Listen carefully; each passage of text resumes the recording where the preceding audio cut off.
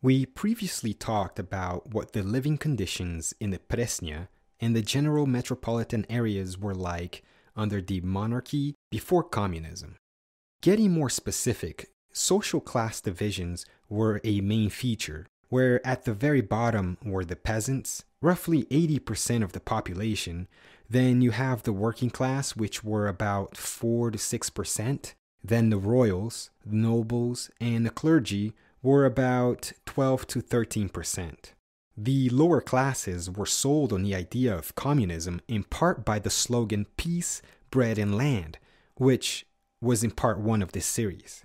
But something we didn't really get into was what was the end goal of this new system they had fought for?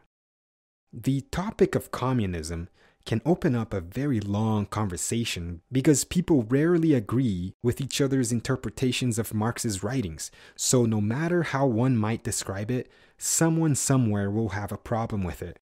The point here is not to talk about the theory, not to discuss the merits or the lack thereof of communism either, but to present it as it happened for the people, just to provide context without taking too much away from the main story. To achieve that, we have to have at least a frame of reference as to what they wanted to achieve in the first place. Fool's errand? Maybe. But going into it, even if for just a tiny bit, can give us a better idea of what these guys were dealing with and why the many changes that we're going to see coming their way were happening. In order to be as brief as we can, we'll refer to a dictionary, and as cheesy as it is, the dictionary exists for a reason. Its concise nature is exactly what we need right now. So taking that approach, here we go. The dictionary says, communism is a doctrine based on revolutionary Marxian socialism and Marxism-Leninism that was the official ideology of the Soviet Union. A theory advocating the elimination of private property, a system in which goods are owned in common and are available to all as needed. Also, a totalitarian system of government in which a single authoritarian party controls state-owned means of production. And the final stage of society in Marxist theory in which the state has withered away and economic goods are distributed equitably. Now, before passing judgment on those people for deciding to go down that path, let's keep their situation in mind. It shouldn't be hard to see how for someone who was born into abject poverty, oppressed from the jump, with absolutely no hope to change their situation no matter the amount of work, that someone wouldn't think twice about choosing a system like that. Then multiply that someone by millions. Considering that the average Russian experience was that of a peasant lifestyle, just based on the sheer number of them, remember, 80% of the population. So yeah, they were basically like, hey, let's have a system where that 80% of the population, the peasants, will become part of the working class, and workers will be the most important, the centerpiece of this system. That thing about the haves and have-nots, forget that. In this system, nobody will really own anything privately, everything will belong to the people, and one day, we'll have produced so much that everybody will live in abundance. It'll be difficult initially, but we will all work super hard to produce as much as possible, and the state will distribute everything. Work, food, goods, housing, between everybody so that nobody gets greedy like those who came before us. Eventually, we won't need the state for distribution anymore, but for now, that's how it will be. So that's what they were hoping to achieve. And given their struggles, again, it's not hard to see why they would buy into this, right? In part 1, we also got into how the Starostins grew up, what their environment was like, and how their lives were being shaped by this revolution. We left off with the Bolsheviks who were now in power at war with the white movement, who represented the old government and were trying to regain control of the nation from the communists. This civil war led to a major shortage of goods and people were struggling to survive. This struggle led to an exodus of the population from the urban centers and into the countryside. The Starostins followed suit, except for Nikolai and Alexander, who had stayed behind in Moscow. With all that in mind, let's go ahead and jump into part 2. This is Round History. It's entertainment, a little bit educational, a little bit instructional.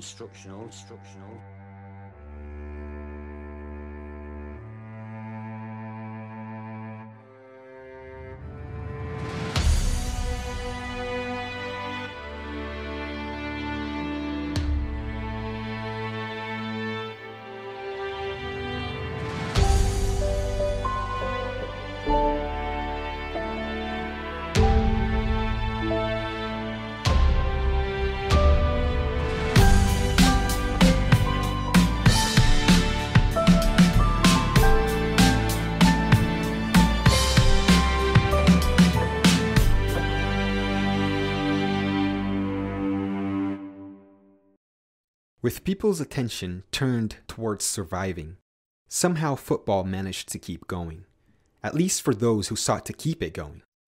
In cities closer to the battle lines, like the old capital, Petrograd, there were very few places and players left to play.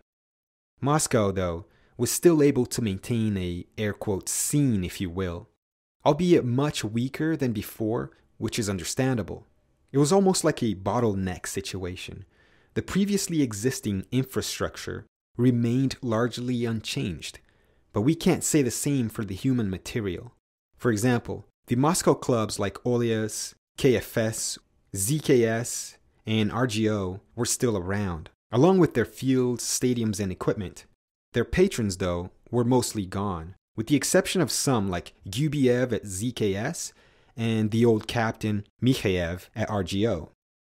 A good number of the prominent players that were active before the revolution in 1917 stayed, but the departure of so many others left a huge void. A lot of the experienced referees and general organizers were also gone. The bright side of this is that the change allowed for less privileged social groups who before had been excluded to more actively participate in play as well as in a supporter's role.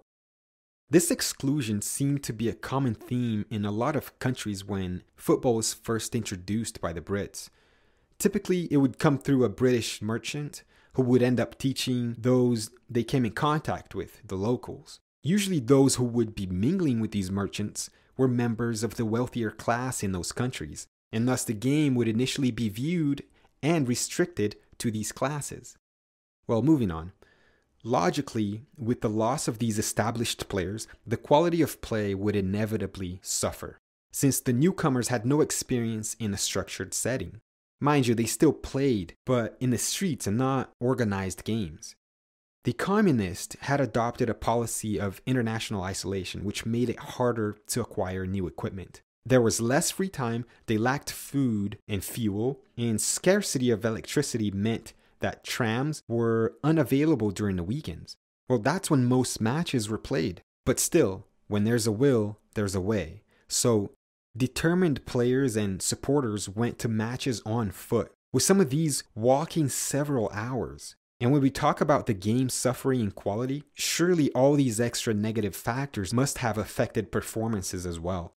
At the end of the day, though, you can't help but be impressed by how much these people wanted their football. With 9 clubs in 1918, as the Moscow League managed to hang around, though several changes were made and players were shuffled between teams. The most relevant to this story was Ivan Artemiev, who would end up moving from Novogorieva to KFS. Ivan was distinguished by Andrei as, quote, one of the most peculiar and respected people in our football. His enthusiasm and love for football were boundless, end quote. Artemiev was eventually joined at KFS by fellow Novogorieva teammate Pavel Kwanunikov after the Novogorieva team was broken up. Kwanunikov, being a childhood idol of Andrei, was depicted as such. Quote, Kwanunikov was really the idol of my childhood and youth. He was one of those celebrities who don't even need such distinctions as a last name. All of Russian football called him Pavel. And if in conversations, arguments, or stories someone uttered that name, then the ones present never asked who it was about. They already knew it was about Kononikov, end quote. He goes on to say that Kononikov had a peculiar figure. His body had weird proportions. He was medium height, had narrow shoulders, but had big hips, which likely contributed to his well-known balance. He was famous for upending opponents. It usually happened during aerial disputes, except that he wouldn't jump. He'd stay planted, and when the opponents jumped above him, he would ever so gently nudge his hip and send the enemy head down to huge applause of the crowds. Obviously an illegal move by today's standards, but people still get away with it if they sneak it in just right, even today. Kononikov was also known for his elegance and making the game look effortless. So continuing, Nikolai remained with RGO, where he played alongside Konstantin Kovashnin. Now this guy was a beast of an athlete. He had won the Moscow Boxing Championship. He was also a Moscow champion in Greco-Roman, weightlifting, and speed skating. So did I mention he was a beast of an athlete? Anyway, the RGO organization would begin to find themselves in a sticky situation with the Bolsheviks. The Svobodch decree of compulsory military training wasn't being followed by them, and their Slavophilia went against the party's ideas. Now switching gears a little bit, in August, after a public speech, Lenin got shot in another assassination attempt, but survived. The press coverage for this attempt was wide, and that played a big role in creating a lot of sympathy and increasing his popularity among the population. Now Lenin was ready to unleash the Cheka and Dzerzhinsky on them. Trotsky, for his part, would organize the Red Army. In September, Lenin would announce a decree by the name of Red Terror. If that sounds sinister, well, that's because it is. The idea, according to a Bolshevik revolutionary called Grigory Zinoviev, was, quote, "To overcome our enemies, we must have our own socialist militarism. We must carry along with us 90 million out of 100 million of Soviet Russia's population. As for the rest, we have nothing to say to them. They must be annihilated," end quote. Even scarier was how they were going about it. The words of Martin Latsis, chief of the Ukrainian Cheka, should give us an idea. He said, quote, "Do not look in the file of incriminating evidence to see whether or not the accused rose up against the Soviets with arms or words. Ask him instead to which class he belongs, what is his background, his education, his profession. These are the questions that will determine the fate of the accused. That is the meaning and essence of the Red Terror," end quote. There was an increasing number of cities going through famine from chronic food shortages. Peasants who were able to build a relatively decent amount of wealth became known as kulaks, and they ended up being the scapegoats by Lenin and were accused of hoarding grain in order to increase its value. Now, whether they did or not has been disputed, but in any case, Lenin commanded that the grain be confiscated from the kulaks. It wouldn't take a genius to figure out that a lot of these people would put up a fight. Not that Lenin was opposed to a fight either. He was a believer in the use of force. If that hasn't been made clear by the term Red Terror, we need only to hear what he said prior to the Winter Palace takeover. He said, quote, "The state is an institution built up for the sake of exercising violence. Previously, this violence was exercised by a handful of money bags over the entire people. Now we want to organize violence in the interests of the people," end quote. Wow. The state is an institution built up for the sake of violence, he says. That's not just the mind of someone who wanted to change things. That is an extremely angry mind. Now, I know we've gone a little bit far off topic here, but allow me to go even a little bit further just to get a better understanding of that angry mind. There are a ton of books that can provide great insight. One such book is Conspirator, Lenin in Exile by Helen Rappaport. So for the sake of context, we'll go into a little bit of how he went from Vladimir Ulyanov to Lenin, but for the sake of brevity, we'll keep this as short as we can. Lenin was born Vladimir Ilyich Ulyanov on April 10th, 1870. If you listened to the first part of this series, You might remember that the serfs had been freed only 9 years earlier. Vladimir was the son of a science teacher in his father and a mother who taught herself German, French, and English. So from the jump, this isn't a dumb family by any means. His father held conservative views, was a Russian Orthodox Church member, and was an admirer of the Tsar, exactly because of the Emancipation Manifesto that freed the serfs. Although it's unclear if he realized that this freedom was all smoke and mirrors. In any case, from a young age, Vladimir was academically inclined. After his father died from a brain hemorrhage, a then 16-year-old Vladimir renounced his faith in God. He ripped the cross from his neck, threw it down, and spat on it. He also idolized his older brother, Alexander, who was a science student. Well, Alexander became a member of the Narodnaya Volya, or the People's Will. This was an organization that advocated for socialism, faith in the people, the overthrow of the autocracy, and democratic representation. But they carried out their message in form of terror. They had already assassinated the previous Tsar and was planning to do the same with the then current Tsar. Alexander got caught before he could carry out the attempt and was hanged by the Tsar. And this was through the strangulation method, mind you, not the trapdoor, quick death method. So judging by how Vladimir reacted to when his father died, how would you guess his reaction to the killing of his brother was? Well, if you guessed fire and brimstone, you're onto something. However, he didn't believe that single acts of terror were useful at all. He believed in achieving revolution through the ideas of Karl Marx and Friedrich Engels. Historian Joel Carmichael, in his work A Short History of the Russian Revolution, explained the pull of Karl Marx's work as this, quote, "Perhaps the chief appeal that Marxism held for the Russian intelligentsia, even more so for the intellectuals of other countries, was its combination of a powerful messianic yearning with an appearance of scientific methodology. It offered youthful enthusiasts the best of both worlds, their ardent desire to change the world forfeited by sound, or seemingly sound, scientific reasons as to why this was not only possible, but was, even more seductively, inevitable.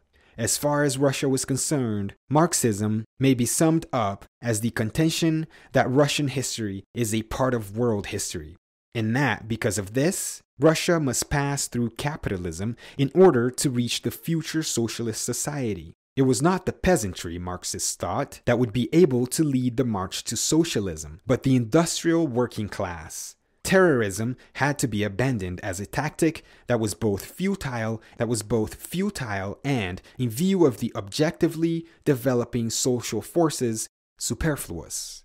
The main task of the revolutionary leaders was to be the creation of a disciplined working class party to conduct Russia into the promised land." End quote. In any case, he was now the brother of a state criminal.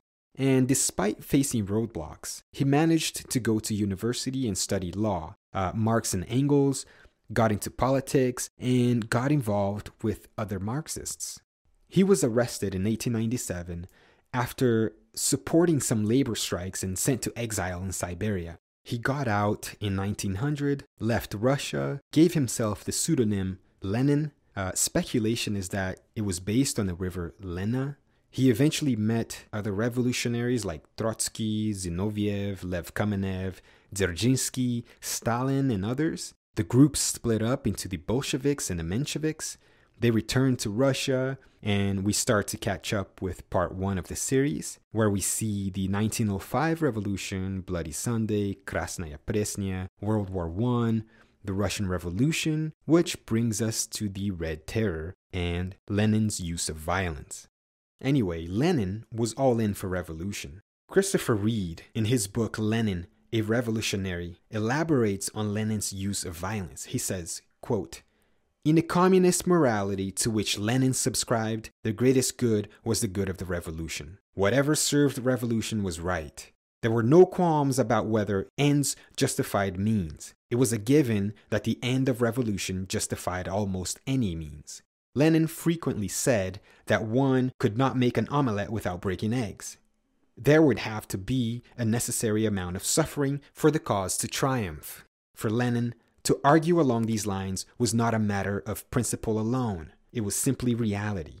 Revolution would be a violent act, like its cousin, war. End quote. So when these quote-unquote wealthier peasants, if you can call peasants wealthy, the kulaks, had begun to revolt against the grain requisition imposed on them, they were classified as enemies of the state. They were now on the same level as the white movement in the eyes of the communists, class enemies like the bourgeois, the nobility, and the clergy. They were enemies of the people. And that is not a title you want bestowed upon you. Just as an example, in response to a kulak uprising in the city of Penza, Lenin had sent a letter saying the following, quote, "Comrades, the kulak uprising in your 5 districts must be crushed without pity. You must make an example of these people. 1. Hang. Hang publicly so that people can see it. At least 100 kulaks, rich bastards, and known bloodsuckers. 2. Publish their names. 3. Seize all their grain. 4. Single out the hostages per my instructions in yesterday's telegram. Do all this so that for miles around, people see it all, understand it, tremble, and tell themselves that we are killing the bloodthirsty kulaks and that we will continue to do so. Yours, Lenin. P.S. Find tougher people." End quote.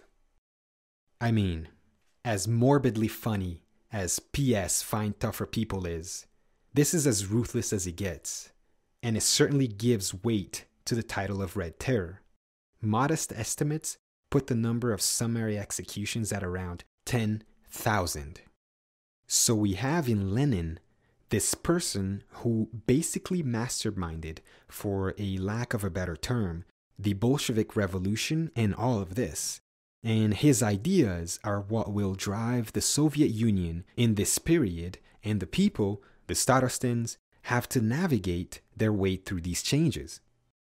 Let's skip ahead to 1920. All citizens from the age of 16 and 50 were obligated to work now as part of a universal labor conscription.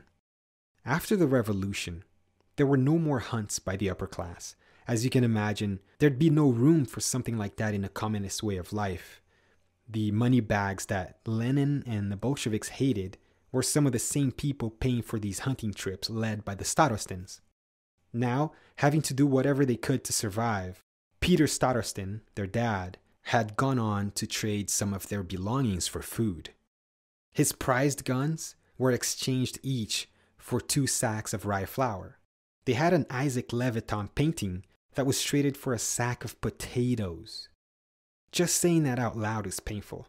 Leviton was such an incredibly talented painter. He's supposed to have made a huge contribution to the mood landscape genre. While I can't say that I necessarily get all that, personally, what I really love is his technique. The way he captured light, and this is gonna sound super geeky, but I've honestly gotten goosebumps from some of his paintings. And I've never even seen one in person.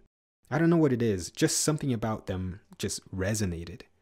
I'd love to know which painting the Starostins had. In any case, it's sad that they had to get rid of it. These paintings are really valuable. Just like the prized guns. And here they were, literally being traded for potatoes. So when their father, Peter, had made it back from Moscow to Pagust, their mother found a huge louse inside the collar of his shirt. They figured the bug had made its way onto him on a train ride and bit him. Then, from that, he contracted typhus, which makes perfect sense, being that the conditions brought on by the Civil War had created a typhoid epidemic. And it was no joke. Just in 1921, it ended up killing an estimated 3 million people. This is one of those diseases that crop up during wars and natural disasters. You know, these scenarios where sanitation and hygiene take a back seat to basic survival and tend to dip below desirable standards. When that happens, it leads to an uptick in lice populations, and then the disease spreads. And whatever devastation was already laid out by the original cause just gets exacerbated. Nowadays, once infected, the person is prescribed antibiotics, and luckily there's a vaccine that can prevent it. But it wasn't invented until 1943. Their dad would have likely experienced fever and flu-like symptoms about a week or two after the bite. Within 5 to 10 days after that, a rash would have developed on his body, and he would begin to show signs of meningoencephalitis. We're talking sensitivity to light, severe headaches, delirium, possibly this neck stiffness that doesn't let you bring your chin down, so you're constantly looking up, and possibly other extremely undesirable symptoms as well. He was a proud man, and for whatever reason, maybe in a delirious state, refused to take in the medicine that they were trying to give him. He would just spit it out. It's not clear what they gave him either, apart from Nikolai stating that he was given powders. Andrei couldn't make sense of it. Describing his confusion when his father was sick in bed, he said, quote, "I couldn't understand the incongruity of cause and effect. Such a mighty father and such an insignificant insect. And now we kneel before his bed with our weeping mother, Peter and Vera, who understood even less than I what was happening." End quote. Peter and Vera being the younger siblings. We go back to how, in their culture, men have to portray strength, not appear weak.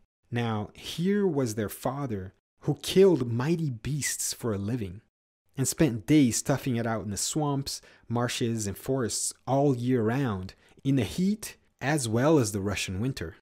Here he was, defeated by a bug.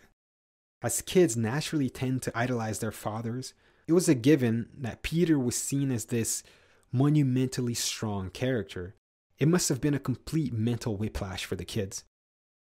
It was February, and Peter Starostin had become one of the fatalities of the typhoid epidemic in Russia. Not a great way to go out by any means, and it could have taken him just about a month to die after being bitten. Still in Moscow, Nikolai would receive a telegram with 3 words he would never forget. These words were, "Father is dead." To make matters worse, the telegram had taken about 3 days to make its way to Moscow. The train Alexander and Nikolai took back to Pagost took an entire day, so by the time they had reached the village, Peter Starostin had already been buried. This was the sacrifice we mentioned at the end of part 1. In staying behind, trying to make something of themselves in Moscow, not only did they lose the chance to be by their father's side as he passed, they didn't even make it to the funeral.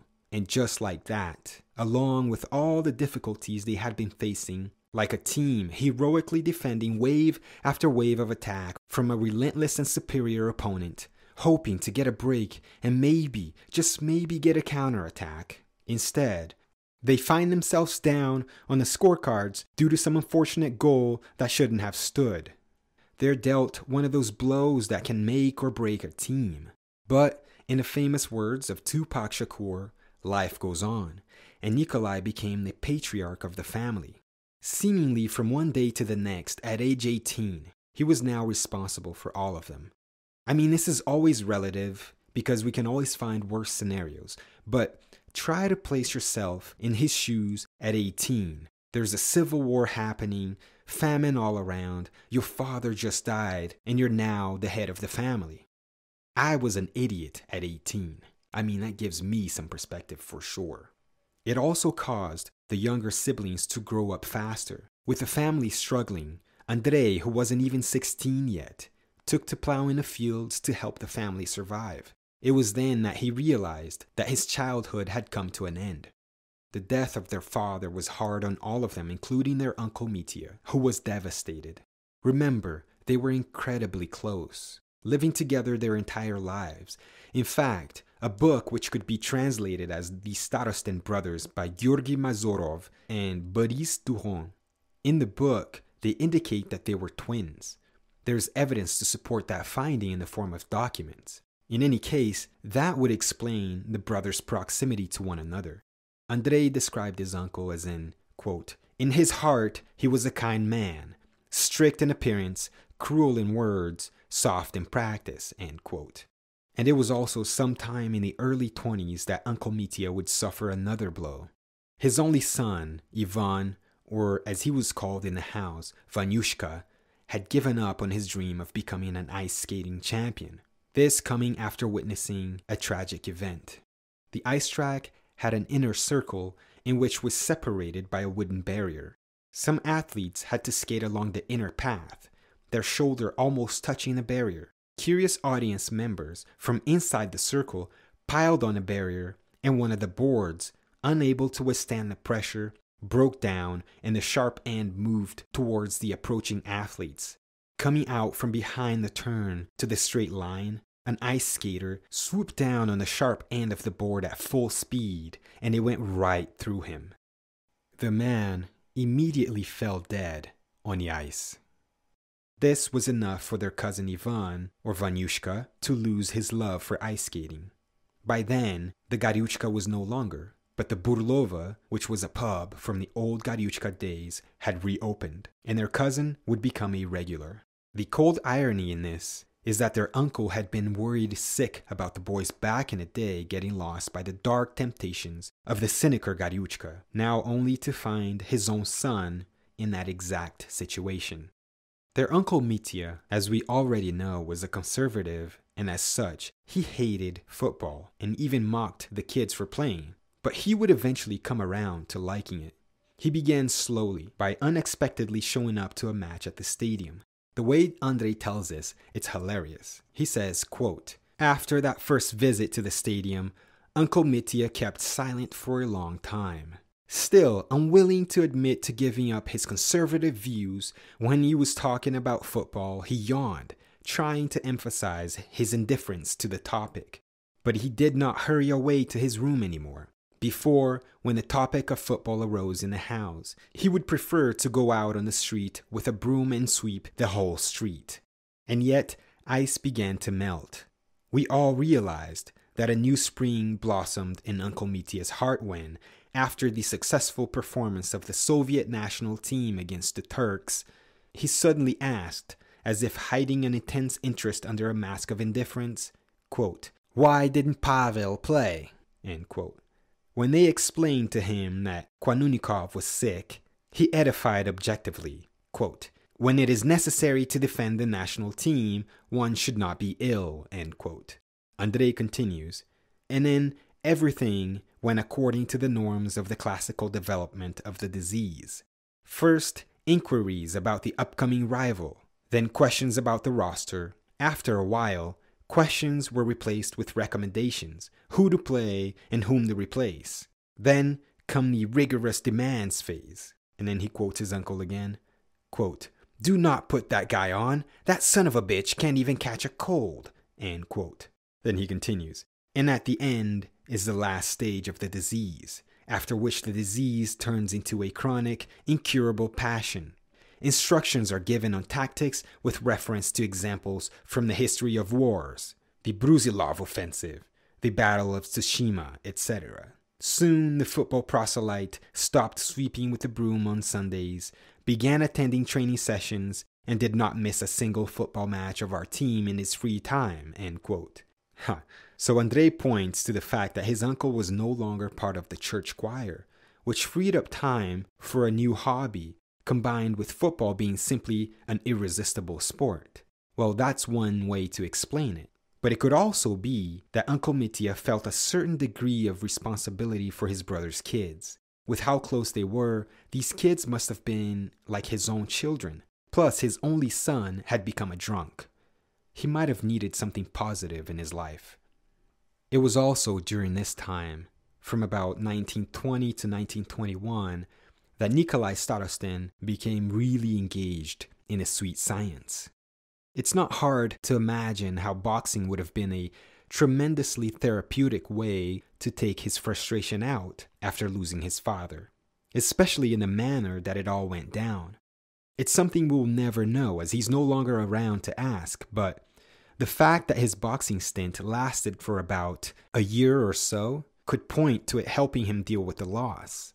What we do know, though, is that his Stienka Nastenku experience was influential in how fast he developed as a pugilist. He went on to be the light heavyweight champion in the rookie division in Moscow. In a place where fighting is so embedded in a culture, that's not bad at all. The oldest Starostin was also working as an accountant at the Central Repair Workers' Workshop. In the summer, Andrei ended up moving to Moscow to live with Nikolai and to work at the same workshop as well, but his job was as an assistant locksmith. In their free time, Nikolai, Alexander, and Andrei dabbled in theater. They mostly watched, but occasionally they performed as well. Eventually, Andrei would grow really fond of theater and become really involved. Andrei took to the world of art for real. He would attend classical performances as well as more innovative ones like improv. Now, I know we've been dancing around the topic of football and really just talking about mostly other things, but we're trying to paint a picture here for you. In just a little bit, though, we will get more in depth about the football world in general. So just to finish up building a bigger picture here, the Communist Party always seemed to have inner conflicts, and one of them was the fact that Leon Trotsky wanted to do away with trade unions, while Lenin wanted to keep them going for a while longer. As a result of such disagreements, Lenin banned dissent from within the party. Then they would have yet another problem to deal with. As if the government's appropriation of grain wasn't enough, they were hit with a drought. A terrible famine would strike them in 1921. It was concentrated in the Volga and Ural River regions, which was east and southeast of Moscow. This was followed by several more peasant uprisings. Sailors in Kronstadt revolted as well, but after the Red Army was sent in, led by Trotsky himself, thousands were killed and thrown into labor camps. Most sources say that this famine went on to claim an estimated 5 million lives. We're talking people, kids, looking like skeletons dying in the streets. The pictures are horrific, accounts of cannibalism, just nightmarish stuff. At this point, the government was forcing religious institutions to give up their valuables to be used in exchange for aid to the starving. Even though the Communist Party was an atheist movement, we have to remember there were many, many religious people in Russia at the time. Now, in the soccer world of the capital, in the fall of 1921, Ivan Artemiev, who we said earlier was one of those main, prominent players left around, would propose the creation of the Moscow Sports Circle. This was to be a club made up of athletes living in and around the Presnya district. Ivan was one of the best players in the league, winning it multiple times. He was a constant presence in the Moscow selection. He had played for Novogoreva in the pre-revolutionary years, and he was now playing for KFS of Nikolai Gubiev. This is someone who Nikolai would eventually describe as his godfather in football, and the two shared some commonalities as well. For example, the Artemievs were also a footballing brotherhood, and Ivan was the elder. They had also gone back to their family village in the Ryazan province during hard times, and they lost their father in a fire in 1919. So Ivan Artemiev was a great influence on Nikolai Starostin, as well as Russian football in the early years. Something that seemed to be common among the players of the time was a lack of political interest or activity, at least as far as the records show.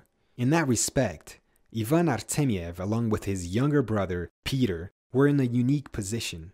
They were very much involved members of the Bolshevik Party, and that's something that Nikolai never quite seemed to inherit from Artemiev's influence. By trade, Ivan was a shoemaker, but he also worked as an instructor for the Vsevobuch. This was a universal military training for men created by the Soviet government, and it was geared towards workers and peasants at the time. His brother Peter worked in the Presnitsky District Committee of the Komsomol. The Komsomol, or the All-Union Leninist Young Communist League, was a political youth organization that promoted the values of the Communist Party based on the ideal young communist. Historian Matthias Neumann, in his article called Revolutionizing Mind and Soul, Soviet Youth and Cultural Campaigns During the New Economic Policy, 1921 through 1928.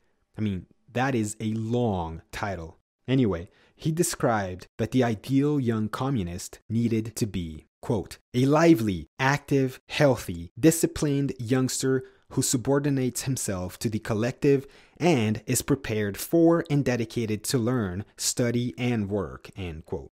On the flip side, they highly discouraged drinking, smoking, sexual promiscuity, and religion. So basically Mormons minus the religious bit, right? But in all seriousness, this should give us an idea of what the Komsomol is about. Particularly Ivan's younger brother, Peter, who was 100% bought into it. Having an in with organizations within the Communist Party had its benefits as well, as we'll see later on. But in this case, this is how it helped Ivan Artemiev in his own words. Quote, my brother Peter worked in the Presnensky District Committee of the Komsomol. He was always aware of all the sports events in the region and Moscow and certainly knew all our needs perfectly well. He played for the second KFS team. Therefore, it is by no means accidental that one fine autumn day I appeared in the Presnensky District Committee of the Komsomol and asked them to help us to take possession of the site near the Presnenskaya outpost, which was abandoned and neglected. End quote.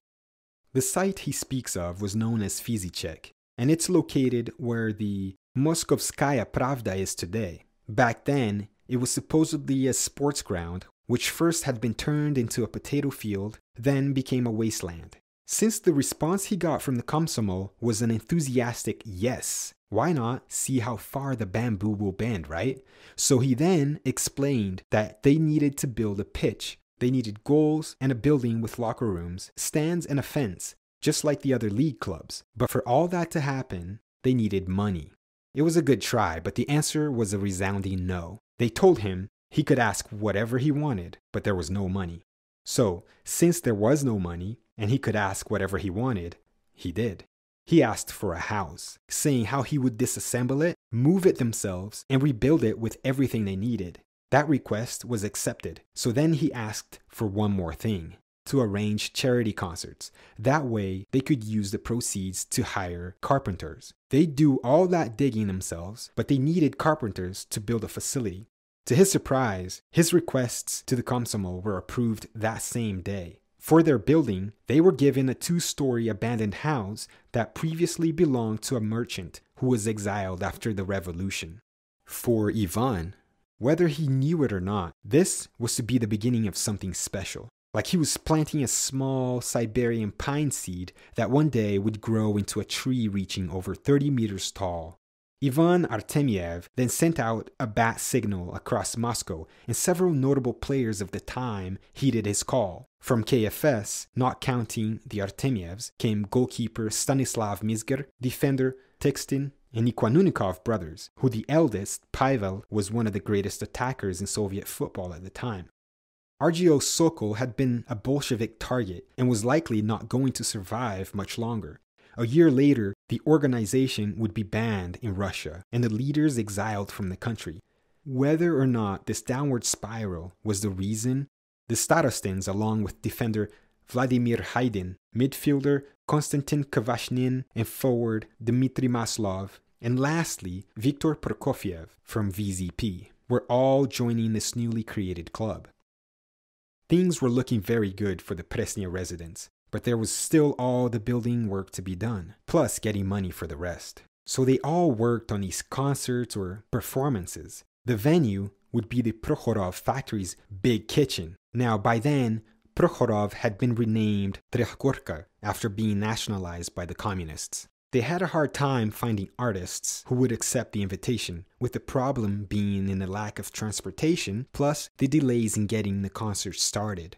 They did end up convincing a popular musician of the time though, and on the day of the premiere, when a shift at the factory was coming to an end, and before the next one started, Pavel Kwanunikov was at the entrance selling tickets. Being such a huge name in Moscow, he was able to attract a myriad of people who just wanted to see him and got them to buy tickets.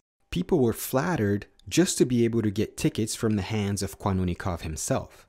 The show would have an eclectic variety of acts. As Artemiev explains, quote, by the beginning of the concert, the hall was full. interlacing with professional poets, singers, songwriters, weightlifters. Defender Konstantin Kovashinin played the balalaika, fought, and smashed bricks on his head. Artemiev would even sing a duet with Stanislav Leuta's sister, who was a professional singer. A successful night was confirmed after they had settled with the performers and saw the amount of cash they had left. For their next concert, it was suggested to Ivan that he use his old horse to pull a carriage carrying a bear from the circus to promote challengers to a wrestling match against said bear. This horse was one of the only things the Artemievs were able to bring back from the fire in their home village. He described the horse as an old nag that, quote, even the gypsies who intended to steal it turned it away, end quote. Despite a few snags, they were able to get the event going. But then came another problem.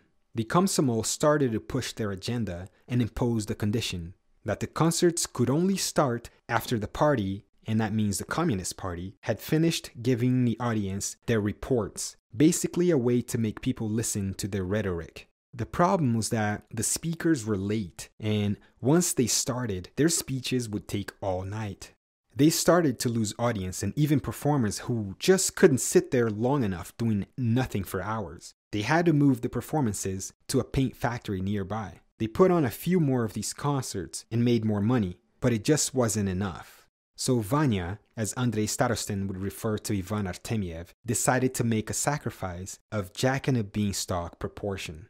In what many considered an act of insanity, Ivan Artemiev went back to his home village of Ryazan and sold his cow. He exchanged his cow for the ball, they would say about him. Now, we have to keep in mind that there was virtually no money in the game back then, certainly when compared to today's game. In modern times, to dedicate yourself to becoming a professional, while many do make real sacrifices, it's completely understandable. There's a set path, a blueprint, and while the risk is high, so too can be the reward. Well, back then, it wasn't even a profession to begin with. Only 10 years prior, people were still making fun of these silly dudes wearing shorts chasing after a ball. So there wasn't a path to riches or anything of that sort, and he was a staunch communist anyway. Profiting wouldn't have been part of his mentality. In the end, this guy was making sacrifices, but for what? To people, it seemed crazy. He was a lunatic. To someone like Artemiev, though, if there wasn't a path, he would forge one. He was truly doing it for the love of the game, and that in itself can be contagious. By March of 1922, they seemed to have enough money to begin construction. They had some help from Red Army soldiers who were happy to take the old merchant's house apart, but when it came time to move the material, the soldiers wanted none of it. So the precious logs had to be left there with no one to look over them. When they were finally ready to move them, about half of the material had been stolen by surrounding inhabitants to use for firewood. Somehow, Ivan managed to get the location of the stolen goods. He was furious and decided to get them back. Since he worked at the Sevobuch, he knew where they stored weapons and uniforms. He and Stanislav Leuta, dressed as soldiers and with rifles, went down to the thieves' den. After scaring the living daylights out of the bandits, they took back their items, but they didn't stop there. They went as far as imposing a fine. They even issued a receipt. A couple of days later, the thieves actually took the receipts to the police, which somehow were on the thieves' side and summoned Artemiev. Luckily, Ivan got away due to his involvement with the Komsomol. But what the hell happened to the thieves? How were they not arrested for admitting to stealing is beyond me. Anyway, they were finally able to construct their facility with the help of many local youth. When the stadium was done, Artemiev would describe it as, quote, "At last we didn't have to be among strangers in the street and changing to our uniforms in the bushes. We now had a home. There were locker rooms, restrooms, and even a buffet with toffee and kvass. Immediately work began for the weightlifters, wrestlers, cyclists, football players, and hockey players. From morning till evening, the house buzzed like a beehive." End quote. The mansion that they had rescued would be used to house other sports as well, like gymnastics and track. A ton of athletes from the Presnia were benefiting from this institution. No doubt that all this effort and ingenuity that was displayed by Artemiev must have influenced Nikolai's love of the game. Here's a man he looked up to, literally giving everything for the game, and it worked. Artemiev's love of the game, actually obsession for the game, could be best described by Andrei's words. He said, quote, "He was a master of football. In the Novogiriva team, Vanya, as his teammates called him, occupied the left wing, but at the new club, he was playing in the central midfield. Usually, the player in this role must be fully armed with football skills, be able to run along and across the field, have the technique to send the ball the right distance, and if necessary, strike at goal from a long distance, and, of course, have a sound mind. Since the entire tactical course of the game begins mainly with this player, Vanya possessed all these qualities to a sufficient degree to become one of the best center mids in Moscow. I would say he had an obsession with football. Vanya was a pure soul man. He would painfully frown upon hearing a curse word. Do I need to prove how much he had to endure spending his whole life in a not so delicate environment such as the one in football? He was a respectable family man." End quote. Naturally, Ivan was the team leader, and it was his influence as captain that brought Nikolai Starostin into the first team and sort of took him under his wing. As for the rest of the team, we mentioned the names before, but here is what it would look like. The formation, by the way, was a 2-3-5. If you're not really a soccer head or a football head and you're not too familiar with formations, we're talking about 2 defenders, which were the 2 fullbacks, 3 midfielders, a right mid, a center mid, and a left mid, and then 5 forwards. You heard that right. 2 wingers, right and left. Then you have 2 inside forwards, again, right and left, and then the center forward, obviously in the center. It's so aggressive, but it's awesome. I've always wondered what that would look like, and it looks way better than I thought from the little footage that I've been able to gander.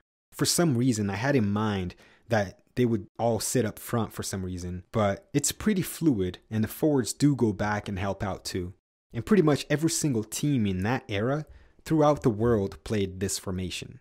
So going back to the roster, here we have, and this will sound painful, but I assure you that no podcaster will be harmed during the pronunciation of these names. So here we go. Goalkeeper Stanislav Mizgir, defenders Pavel Tikstin and Vladimir Haydn. In midfield, Konstantin Kvashnin, Ivan Artemiev, and Anatoly Kwanunikov. The forwards were our own Nikolai Starostin on the right wing, Viktor Prokofiev, Dmitry Maslov, Pavel Kwanunikov, and Peter Artemiev completed the attack. Well, I guess I survived. And a Russian speaker will probably be like, "What are you talking about survived? You said it all wrong anyway." In any case, this is probably like when you first start watching Game of Thrones. Too many characters to remember. But in this case, all the characters' names are mispronounced. And in this case, it's okay. There's no need to remember them all.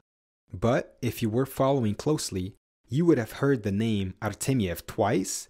Once for Ivan and the other one for Peter, who we've already talked about, were half of the Artemiev Brotherhood. You would have also heard Anatoly Kwanunikov and Pavel Kwanunikov. The Kwanunikovs, likewise, were a brotherhood of 4, with 3 of the brothers playing soccer and the elder Alexander being an ice skater.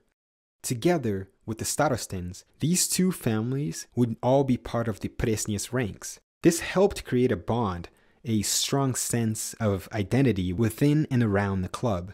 It was also at this time that Andrei Starostin would join organized football for the first time. Following his older brothers Nikolai and Alexander, of course, was still playing for the youth ranks.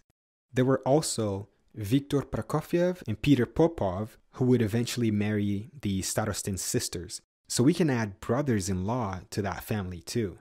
Nikolai Starostin would describe their tight-knit club like this, quote, "We were poor, but not the soul. The stadium was a second home. Wives and children were present at games and training sessions. Our stadium didn't just exist, it lived, end quote. Andrei, looking back, had this to say, quote, "The main advantage of football life in the club was the unity of generations. At the Moscow Championship, there were 6 teams of adults and children.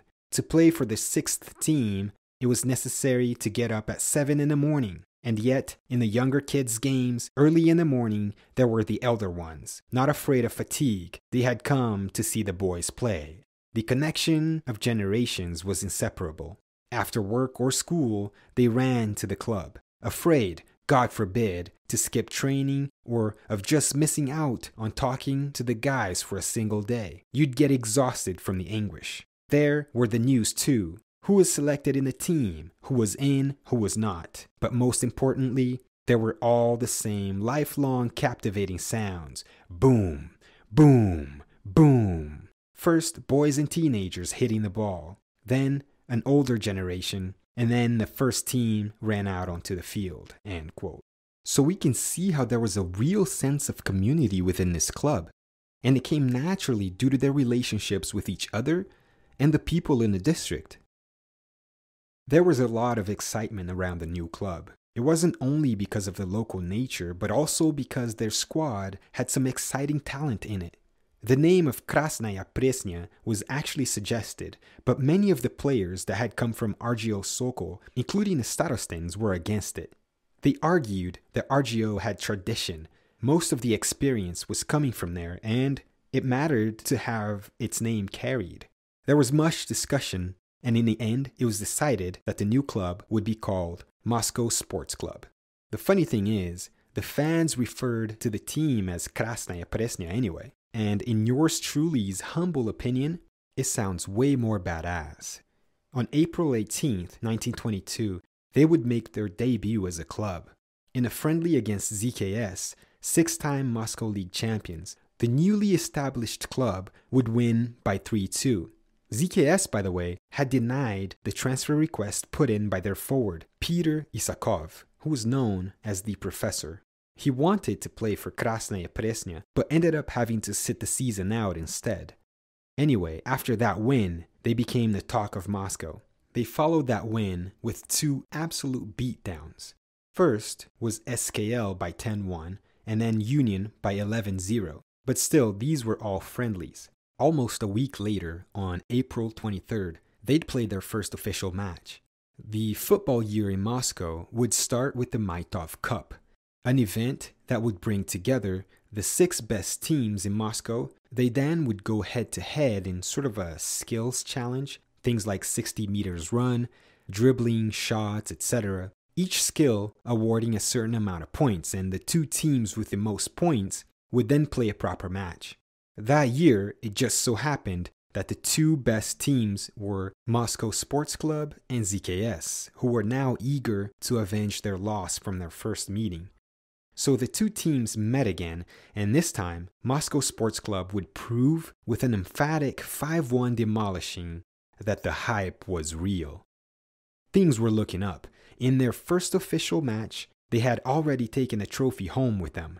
Interestingly though, they would have to play in the Class B of the Moscow League, even though they showed that they could go toe-to-toe with the city's elite. By the month of May, they had won the B-Class Spring Championship with ease. Not only the first team, but all 3 of their youth teams also won. After the spring season, there was a cup organized by St. Petersburg or by Petrograd club Kolomiagye.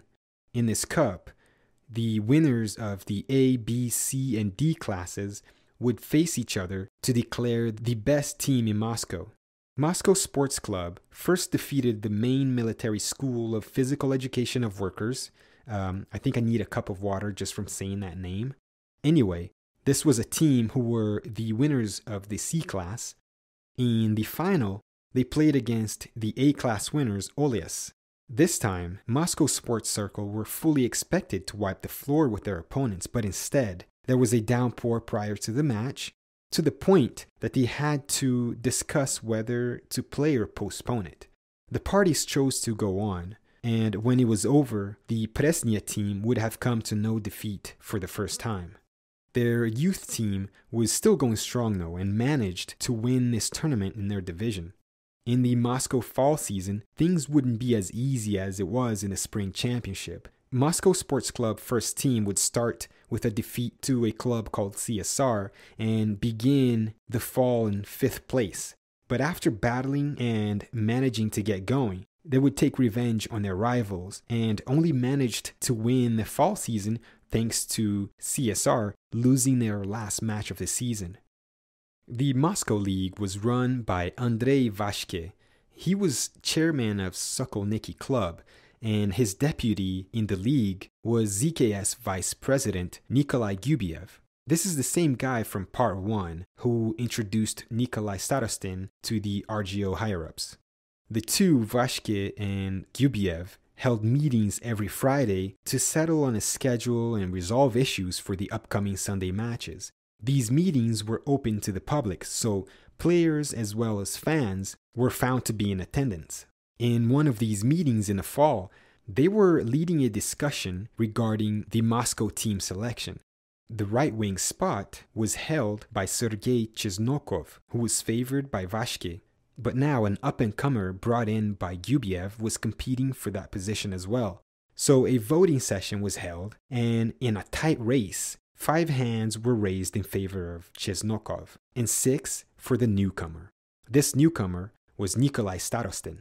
Pavel Panunikov and Viktor Prokofiev were also selected, leaving the first team with some holes to fill. But this was how the Soviet championship was played back then. It wasn't a national competition between the best clubs that determined the champion. It was a selection of the best players from cities against the corresponding selection of other cities playing in Petrograd to decide which city was champion. It may sound strange, but given the size of the country and the nature of the transportation system of that time, it was the most efficient way, both economic and time-wise, to compete against the rest of the country. Brazil also had a similar setup for their national championship back then as well.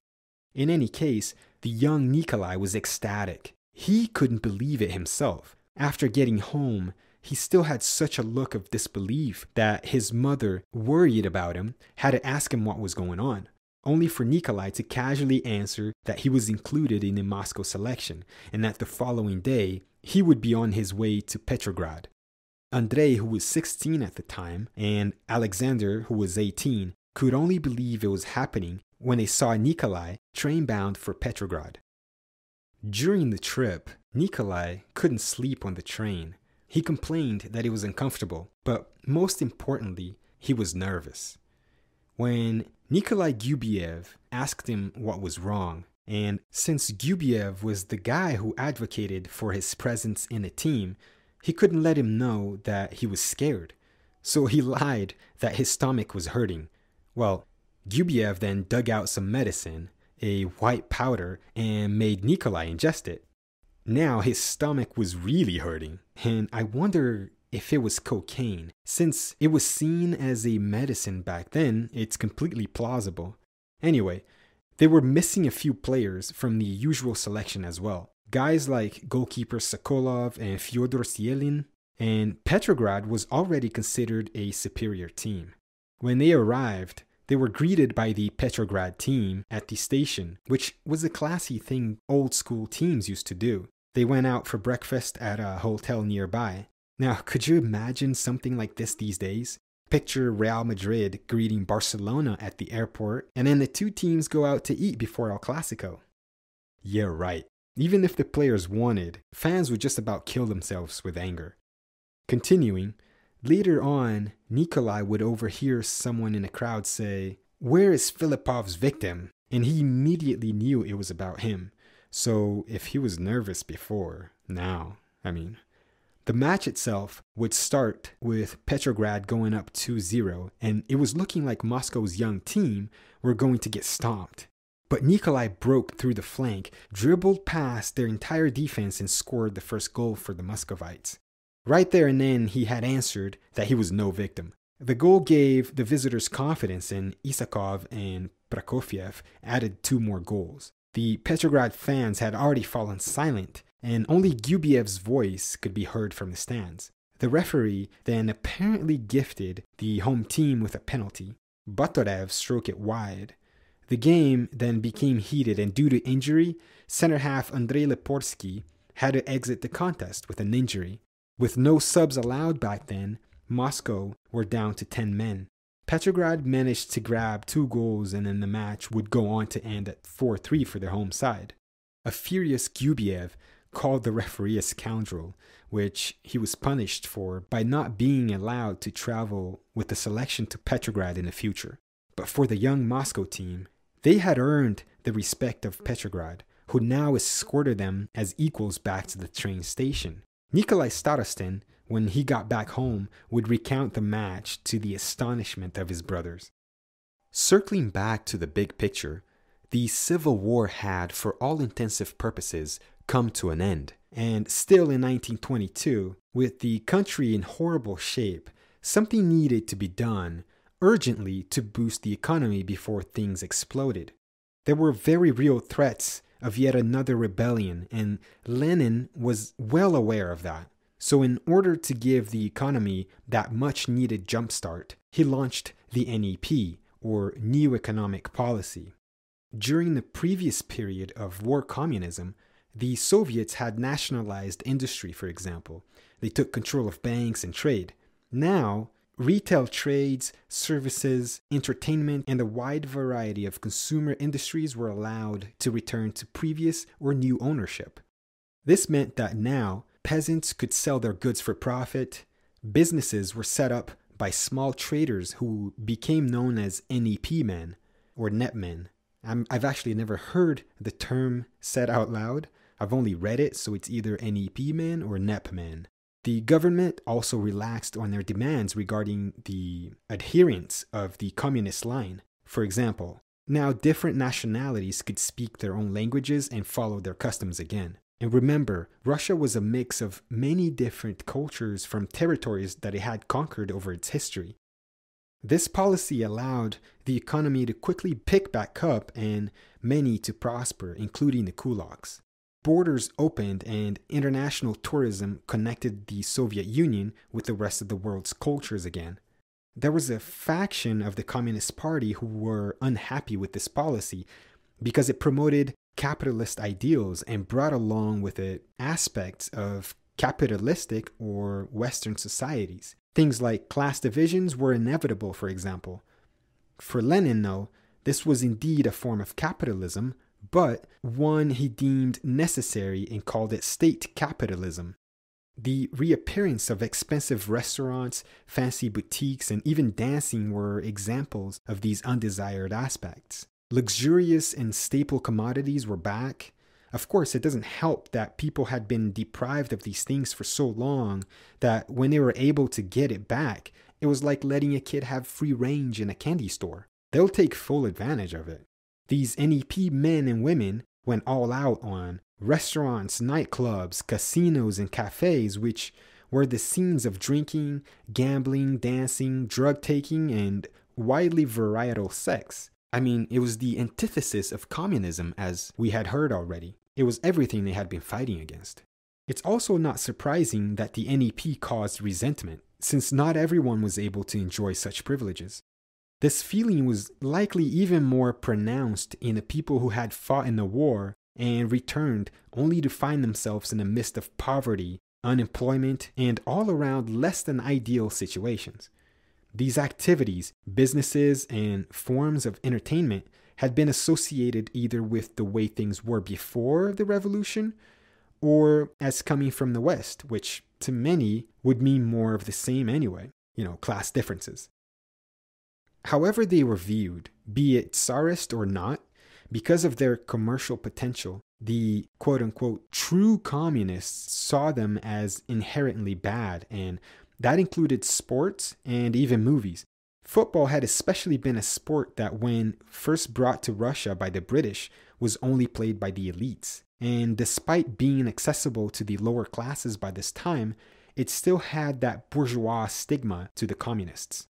Andrei Starostin tells us that for the Starostins at least, the NEP era drastically changed their lives economically speaking. They could now, for example, buy a French roll from an actual store instead of having to wait in a bread line or buy from some sketchy underground spot.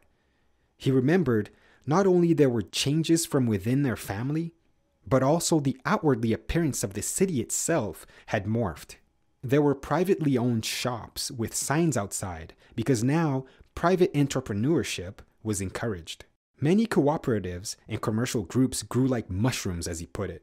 There were restaurants, cabarets, variety shows, bars, and they opened and worked until the early hours. He sums it up by saying, quote, "The youth of my generation passed in complete contact with the lives and morals of this era. Moscow had not long ago been hungry. Now it was full of everything. The number of delicatessens, dairy stores, and vegetable shops grew not by the day, but by the hour. The tempo of life sped up. We went to sleep late and got up early." End quote. Doesn't seem like anything out of the ordinary from a modern Western point of view, does it? Well, for Soviet Russia, this was a unique, special time. At some point between 1922 and 1923, Nikolai would have a rare, different, and unexpected encounter. While working at the central repair shops, he was sitting in the office during lunchtime when he suddenly looks out the window and sees a car stopped at the gate. He goes out there, and in the back seat, he sees none other than Vladimir Lenin. A frozen Nikolai introduces himself and is greeted by the Soviet leader. He tells us that a smiling Lenin went there to inspect a new tractor the shops had been working on. And by the time he was leaving, a crowd had gathered, and in front of everyone, Lenin still made sure to say goodbye to Comrade Starostin. When Nikolai showed up to training afterwards, his teammates couldn't get enough of the story and were fascinated to the point that training became a number 2 priority that day. Not too long after that encounter, Lenin, whose health had been declining fast, would have gone into surgery to have a bullet from the previous assassination attempt removed from his body. They didn't know what was wrong with him and thought the bullet could be causing him this damage. Instead, he would suffer a stroke and become paralyzed down his right side and unable to speak for some time. One member of the Communist Party, Yosef Vissarionovich Djugashvili, who now went by the name Joseph Stalin, well, he had actually gone by various different names in the past and settled with Stalin in 1912. Stalin is supposedly based on the word steel in Russian, and his name has been translated as Man of Steel. Well, I'm sorry, but you can't just give yourself a badass name like that. That's something you gotta earn and other people give it to you. Only people who can get away with giving themselves badass names are members of the Wu-Tang Clan, pro wrestlers, and MMA fighters. And even then, a salty record like 13 losses, 0 wins, and 1 no contest or something like that, it gets pretty sketchy. Anyway, sorry for the rant here.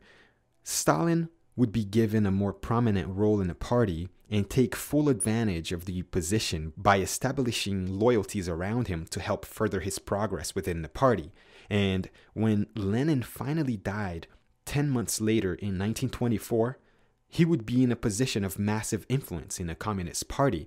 In the years that followed, he would then use his influence to remove his opposition from within the party. But we're getting a little ahead here, so let's get back to 1923. That year, Nikolai Starostin would get married to Antonina Nazarova, who lived in the same neighborhood. Her father was a kvass brewer. For those who don't know, kvass is a drink usually made from rye bread, and it looks like beer, but it's non-alcoholic. I mean, there's a little alcohol because of the fermentation, but it's negligible. It's kind of like kombucha. It's got that fizzy feel to it too. Anyway, it's a super popular and delicious drink, and Nikolai's future father-in-law was a brewer. But at the wedding, the young Nikolai, perhaps trying to impress the bride's family, decided to pass on the kvass for some actual spirits. Well, he did leave an impression, but not the one he was going for. You see, he wasn't used to drinking, so he got hammered to the point where some of his wife's family members were concerned that she might have married a drunk. Poor Nikolai. Back to Moscow's developing world of soccer. That season would see Moscow Sports Club get their shot at the Class A division of Moscow. However, there would be some changes, and results-wise, things would be a little different as well. First, the district of Presnya was renamed to Krasnaya Presnya in tribute to the 1905 event we covered in part 1 of the series. Then, popular opinion managed to win over the club, and they would officially be called Krasnaya Presnya as well. Then there was the fact that they were amateurs. This is where waters begin to murk in the Starostins' lives. In general, despite being able to make some money from the clubs, players still had jobs. As we've mentioned before, Nikolai worked at a tractor manufacturing plant and Ivan Artemiev worked as a shoemaker, for example. But like in most other countries, there was a time period in which the sport began to transition into professionalism.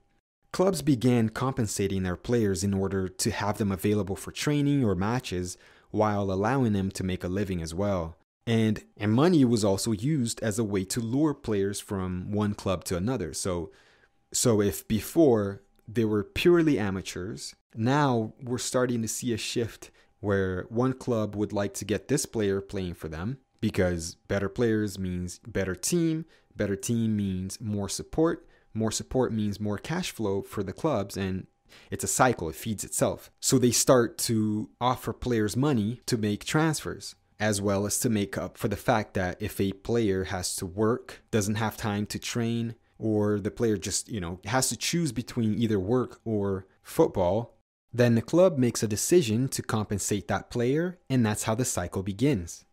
Well, the problem here was that the Soviet government didn't want sports to be commercialized, the same way that was happening in capitalist countries. So they put up barriers discouraging commercial practices. Also because, they were communists and communists hate money. Before the end of 1922, the All-Union Central Executive Committee, the most powerful state institution then, created the Supreme Council for Physical Culture, and they decided that clubs were going to follow a quote-unquote territorial production basis.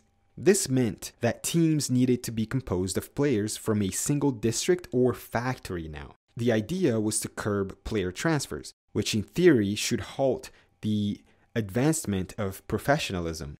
If you can't make transfers, then you don't need to offer other players more or less compensation in order to persuade them to join you. Essentially, you will get those players in your district or factory and shut your pie hole.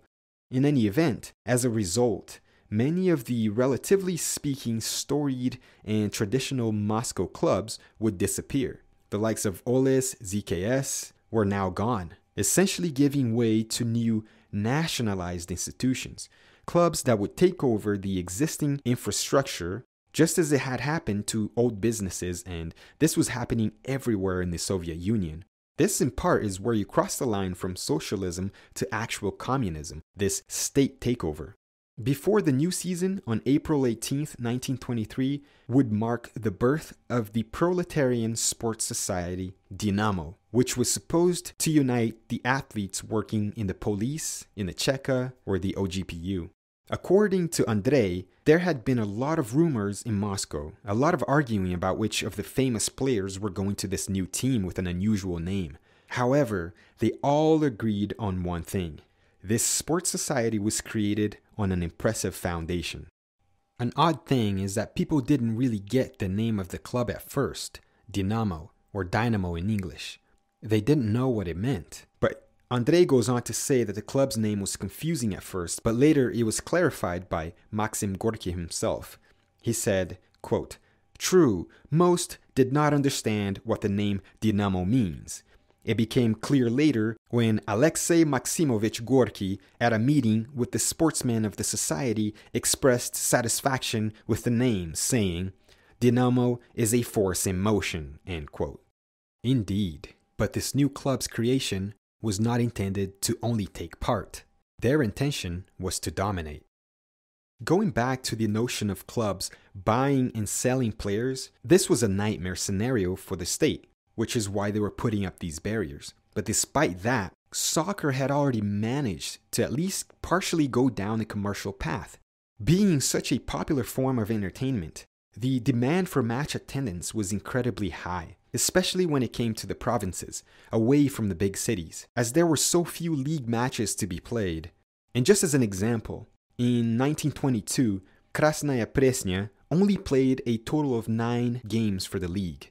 To get around that, clubs learned to fill the remaining time touring around and playing exhibition games.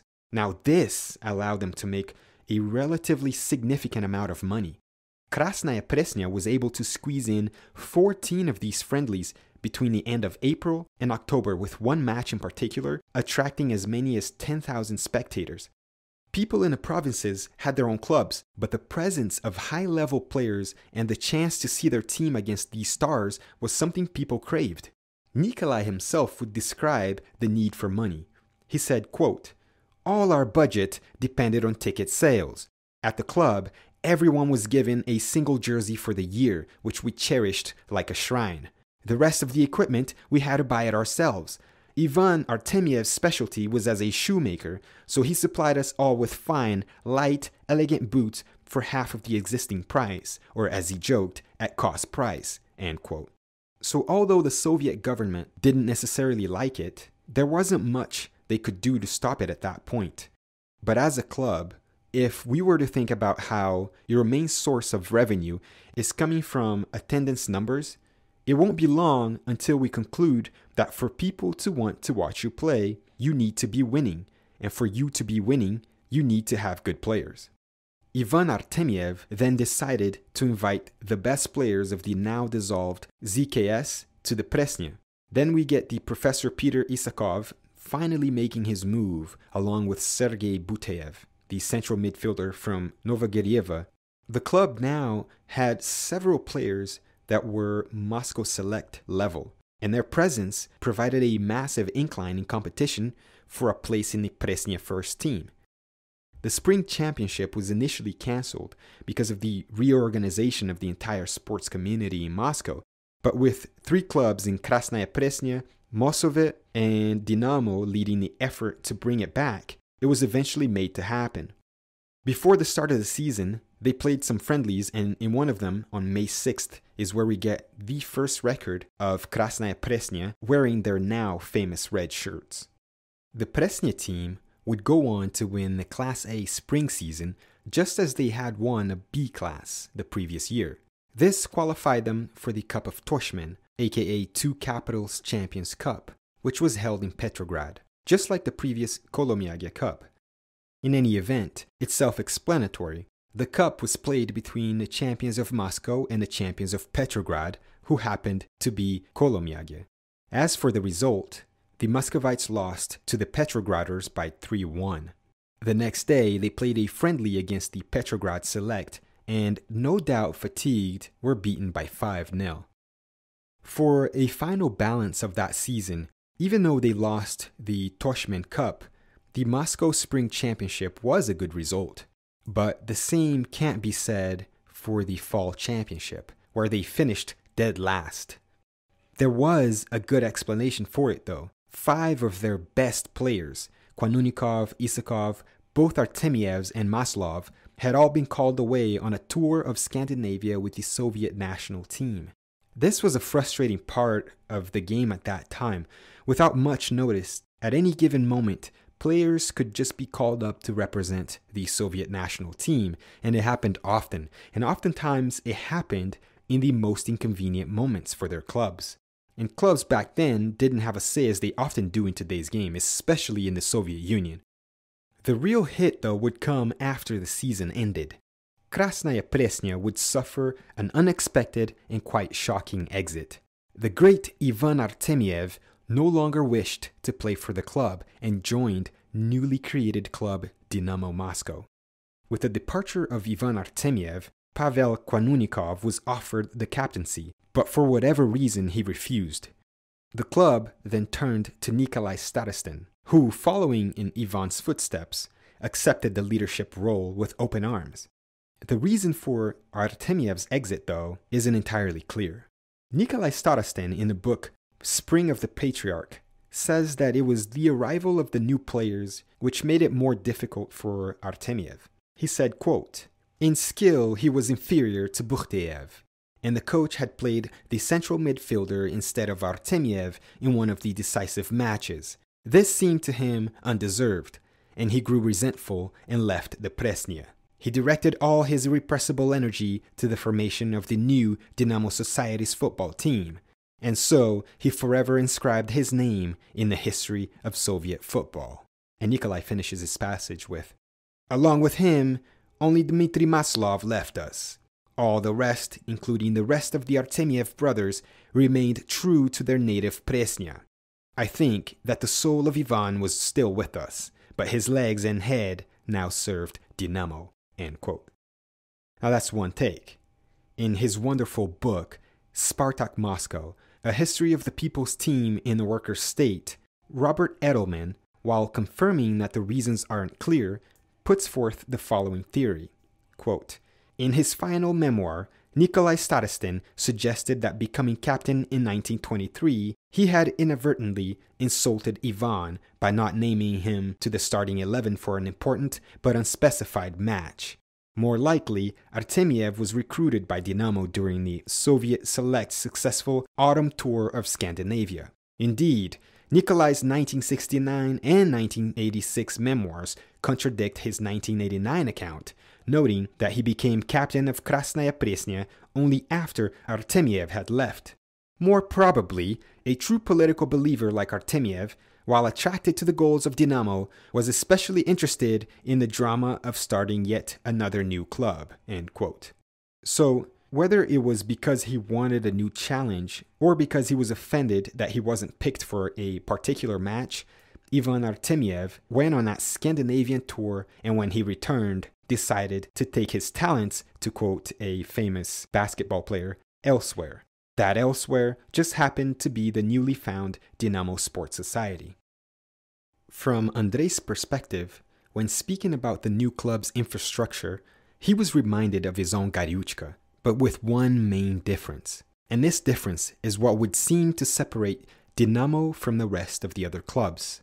He said, quote, "When I first saw the modest possessions of Dynamo, it seemed to me like a refined Gariuchka. True, the order here was exemplary. The audience was going to a restrained stadium.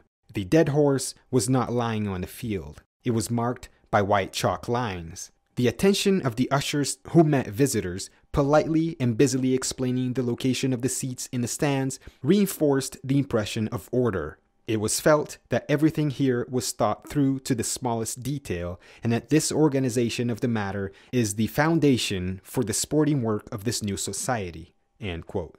So that's the difference, the order and structure of things. It's very in line with the ideals of communism, not necessarily the outcome, but certainly the ideals. When the next season came about, the new captain, Nikolai Starostin, went to work in bringing over reinforcements. He fetched the services of Peter Popov and Konstantin Blinkov, former ZKS players, then Konstantin's younger brother Vladimir, as well as goalkeeper Boris Baklashev. We also saw the promotion of Nikolai's brother, Alexander, to the senior team. So now both Nikolai and Alexander are playing on the same side. While Nikolai's networking abilities and business acumen were beginning to flourish for Krasnaya Presnya, he was also becoming a dangerous presence on the field himself. He was the typical winger with a simple style, up and down the flanks, but what set him apart was a mix of speed, work rate, and fearlessness with which he would cause opponents to wilt under his relentless efforts. He was also praised for his heading ability and his powerful strikes. Their first match of the 24 season would be against Dynamo, which ended in a 1-1 draw. They then picked up 3 wins in a row and went on to technically win the spring championship.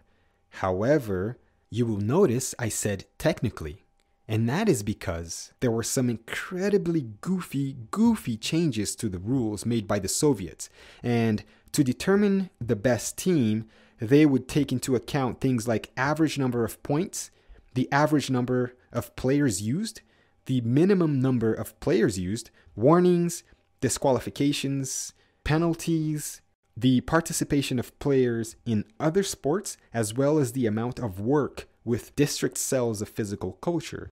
I mean, what were they thinking? And no doubt this was the Communist Party's influence. So taking all this criteria into account, Krasnaya Presnya finished 5th. But in the conventional method of point counting, they were 1st. In fact, there were newspapers actually referring to them as champions anyway. Meanwhile, this all happened away from home since their home stadium was undergoing an expansion. More people, more ticket sales, more money. One has to wonder if Nikolai had a hand in this. In the reopening of the stadium on July 20th, they would play a friendly match against Raikomvod Yacht Club, former club of the newly acquired Peter Popov and Konstantin Blinkov, so this was former ZKS. The Presninski won by 4-2 with Nikolai scoring 1 and providing 2 assists to Kwanunikov. August 8th marked their first ever international match in a meeting against a workers' team from Norway called AMF. A record-smashing 11,000 spectators witnessed Krasnaya Presnya win by 2-0, with both goals scored by Kwanunikov. 2 days later, the same Norwegian club, AMF, would play against the Moscow Select and take a 9-0 humbling. Peter Artemiev with a hat-trick, and both Nikolai and Kwanunikov got a brace each. Just to be clear, I mentioned earlier that the Soviets had ended their international isolation, but it was only to a certain extent. They weren't members of FIFA and thus not able to have sanctioned matches against many other teams, many other national teams. What they could do, though, is play against amateurs or workers' teams from the Communist Red Sport International and Social Democrats organizations. Returning to Krasnaya Presnya's season, in the autumn championship, they would win all of their matches except 2 meetings against Raikomvod Yacht Club. The first away, they lost 3-1. The second at home, down 2-0 at the half, when Yakov Yevstigneyev had to abandon the match due to injury. Since there were no subs back then, they returned to the field with 10 men. It's unclear what position he played, but it must have made quite the difference since the final result was a 7-1 drubbing, with Nikolai being the one to break the goose for the Presnya. Now, I'm no Michael Cox here, but at times like these, it's probably when such an unbalanced formation like the 2-3-5 those teams were playing then became a big problem. Even if you slid someone to cover for the absent player, the other team probably easily exploited all the gaps that existed in the defense. And mostly so if that player that was missing was not part of the attack. Despite this disappointing result, they still made it to the Cup of Toshman in Petrograd, which had then been renamed to Leningrad. There they would play against and beat by a score of 3-1 a team with an interesting name. That name is Spartak Leningrad. Even more intriguing is the fact that this Spartak team, which was created in 1922, was taking full advantage of the NEP period and gobbling up the majority of the pre-revolution clubs of the old capital. They too went the commercial route to increase their financial power, but in their case, they had stores and publications bringing in revenue for them. It wasn't long until high-up officials ended up getting involved, and Icarus found himself to have flown too close to the sun. I mean, considering the ideas of the Communist Party, the powers in charge of the government, and how they went about enforcing their laws, it sure seems like an incredibly risky position to put yourself in if you're Spartak Leningrad. One could extend this sentiment for everyone involved in the commercial world after the introduction of the NEP. Sure, we can say we have the benefit of hindsight to weigh in on a prospect, but it's not like there weren't precedents for them either, right? The Bolsheviks had previously been seizing control of businesses and properties from people. Not only that, many were killed or exiled. It would just be really interesting to know what their thought process was, but it's definitely something you would have to be cautious about back then. In 1925, more improvements were made to the Krasnaya Presnya Stadium, with a new fence being built. And yet, more changes to the championship schedule were made. This time, though, there would only be one championship edition, running from the end of June to October. June 21st, Krasnaya Presnya lost their first match, then bounced back with a 4-0 smacking of the new kids on the block, Dinamo. But in between these first two matches of the Moscow Championship, on June 27th, they played a friendly against one of the best teams in the entire Soviet Union, Ukrainian side Odessa. Even though they won 2-1, the highlight of the match comes in the form of Valentin Prokofiev. This young man was so incredibly fast and impressive that Nikolai felt the need to do something about it. So somehow, despite rules prohibiting the transfer of players mid-season, with his connections and business savvy, he had Valentin Prokofiev, the first non-Presnya resident, joining the team by August 9th. Nikolai acknowledges this in his writing. He said, quote, "We were very proud that everything in Krasnaya Presnya was of local origin. However, in time, we realized that for a successful game in the higher league, we needed reinforcements." End quote. As we can see, the man knew what he was doing. He understood that the need to entertain on the pitch would translate into financial success. Robert Edelman completes the image with this, quote, "Their new left winger only added to Krasnaya Presnya's reputation as an attacking side. Anchored in the back by Alexander Starostin's defense, with Konstantin Kvashnin and Peter Artemiev at halfback, Nikolai was free to roam the right flank, feeding Isakov, Kwanunikov, Prokofiev, and Blinkov. In an era when the point of football was to score more goals than the opponent, Krasnaya Presnya scored goals. It was an offensive side that understood the need to entertain an audience." End quote. So even though they didn't win the Moscow Championship, in terms of growth for the club, the season was a success. Just to have an idea, that year, Presnya went on to play 23 friendlies. The presence of a given club's players in the Soviet national team brought about prestige. This translated into an increase in spectatorship for club matches featuring these types of players. It was the entertainment factor. The NEP in its relative commercial freedom was allowing those who were business savvy to make a lot of money. So Nikolai, having had a compatible upbringing, education, and connections along with a talent for this type of environment, was pretty much starting to make it rain for Krasnaya Presnya. Now, no longer was the budget just enough to get by. As Robert Edelman writes, quote, "At this early stage of Soviet soccer, the discipline of serious conditioning had not yet become a priority. And now that they were well compensated, players were freer to sample the NEP's good life.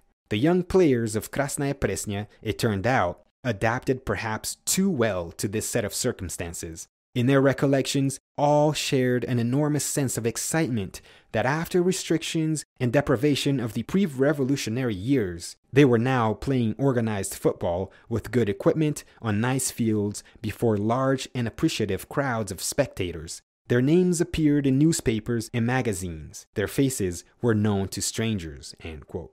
And to complement what Edelman said, another feature of that NEP life for the top players was that of celebrity status and money. They were now dressing in the latest fashions, often visiting the hottest restaurants, shows, clubs, and cabarets. More than a few of the Krasnaya Presnya players were definitely about that life. Unfortunately, there's a lack of information regarding this aspect of their lives. Even other footballers of the time don't really go into that much detail. But they couldn't have been too different and surely could have been found enjoying themselves as well.